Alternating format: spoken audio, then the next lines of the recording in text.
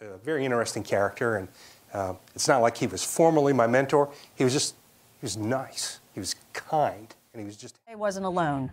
Although the FBI formally declared terrorism its #1 priority back in 1998, 3 years... A little different because of one thing. House Democrats have announced that they are formally opening an inquiry into the impeachment of the President of the United States. Author, columnist, and public speaker, and has formerly worked as a journalist and news anchor, but I think above all else, Carmine is a storyteller.